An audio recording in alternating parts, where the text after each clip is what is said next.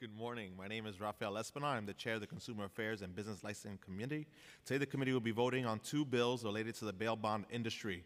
Proposed Intro Bill Number 510B, a local law to amend the Administrative Code of the City of New York in relation to disclosures made by bail bondsmen. And proposed Intro Bill Number 724A, a local law to amend the Administrative Code of the City of New York in relation to a Consumer Bill of Rights. On May 2nd, 2018, the committee held a joint hearing with the Committee on Justice System, chaired by Councilmember Rory Lansman, to garner feedback on Intro 510B and Intro 724A. During the hearing, the committees heard testimony from the administration, advocates, and industry representatives, and their feedback and suggestions were incorporated into the final versions of the bill. The use of commercial bail bond agents is a unique practice that only exists in the U.S. and the Philippines, and along with cash bail. It is the most common form of securing release in New York City. While data is scarce, it is estimated that approximately 11,000 New Yorkers use commercial bail bonds each year.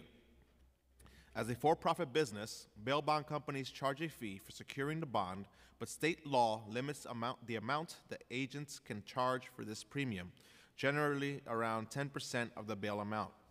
While state law specifically prohibits the charging of additional fees, many bail bond companies circumvent these laws and charge illegal fees.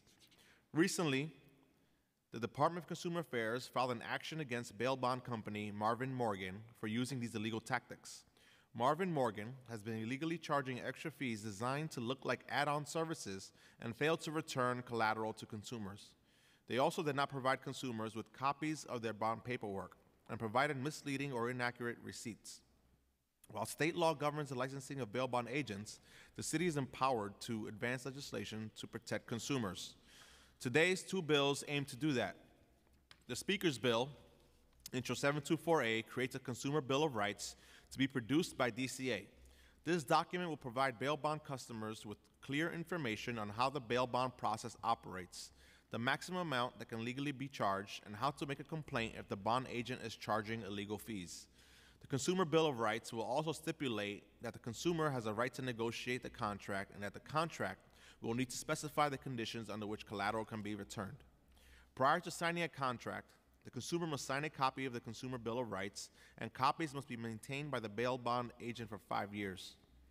Councilmember Lansman's bill, Intro 510B, requires bail bond agents to post signage that outlines the maximum premiums and compensation that can be legally charged, and stipulates that the customer must sign a Consumer Bill of Rights prior to entering into a contract. The pretrial experience is a particularly stressful time for the defendant and their loved ones, and securing a bail bond can be especially burdensome. The urge to do whatever necessary to secure the release of the defendants makes these consumers particularly vulnerable to predatory and deceptive practices from bail bond agents. However, upon passing these two bills today, we will ensure to bring greater protections and transparency to the process. Before we begin, I'd like to acknowledge the members of my committee who have joined us. We have Councilmember Brad Lander, Councilmember Margaret Chin, and Councilmember Karen Kozlowitz. So with that said, I urge my colleagues to vote yes. Can you call the roll? William Martin, Committee Clerk. Roll call vote on Committee on Consumer Affairs. Items are coupled. Chair Espinal. I vote aye. Chin. Aye and all. Kozlowitz. I vote aye. Lander. Vote aye, and I request to be added as a sponsor onto both of these two strong pieces of legislation. I voted 4 in the affirmative, 0 in the negative, and no abstentions. Both items have been adopted by the committee.